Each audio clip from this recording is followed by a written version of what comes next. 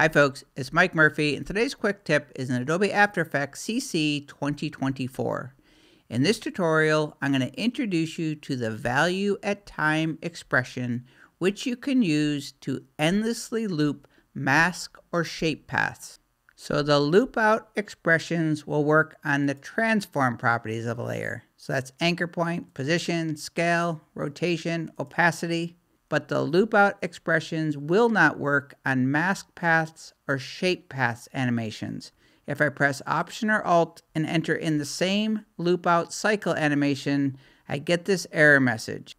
So the workaround or the fix when you are getting this error message trying to use the loopOut cycle expression on a mask path or a shape path animation, instead of using the loopOut expression, use this ValueAtTime expression, and I will leave it in the description of this tutorial so you can easily copy and paste it. To illustrate this, I have a simple animation where I've animated a mask on to reveal text. So this is a mask path animation, and once the text is revealed, I then used a shape layer to draw a line underneath. So I have a mask path and a shape path animation. I then just copied and pasted the keyframes and reversed the keyframes to animate off. I'll tap the spacebar to preview the animation. Text comes on, text animates off, but the animation stops as soon as it reaches the last set of keyframes. So Option or Alt click on mask path. I'll type out loopOut, capital O-U-T, open and close parentheses, click away. There's the error message. So to overcome this and endlessly loop this mask path and shape path animation, I'm going to Option or Alt click on the stopwatch for mask path. I'm going to enter in that ValueAtTime expression. I'll repeat this on the shape path. Option or Alt click on the shape path. I'm going to paste in the ValueAtTime. Now when I tap the spacebar, the animation is going to endlessly loop for the duration of my composition.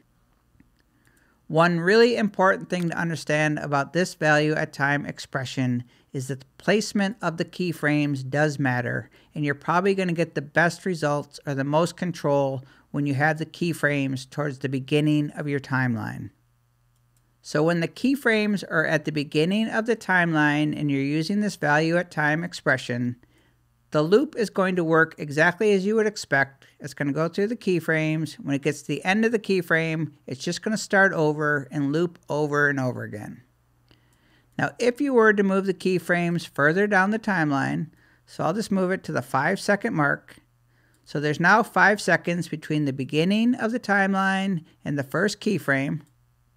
When it gets to the end of the animation now, it's not going to start the loop over until it reaches the 5-second mark past the last keyframe.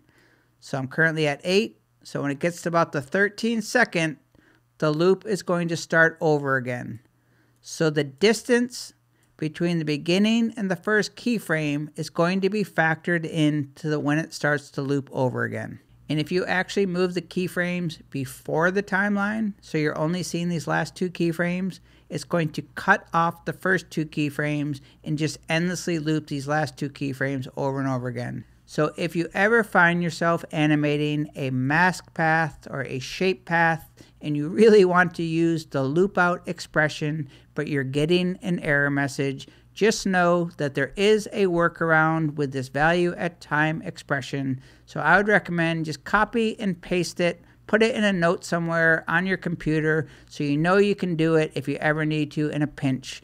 That is your quick tip in Adobe After Effects CC 2024. And my name is Mike Murphy. Cheers.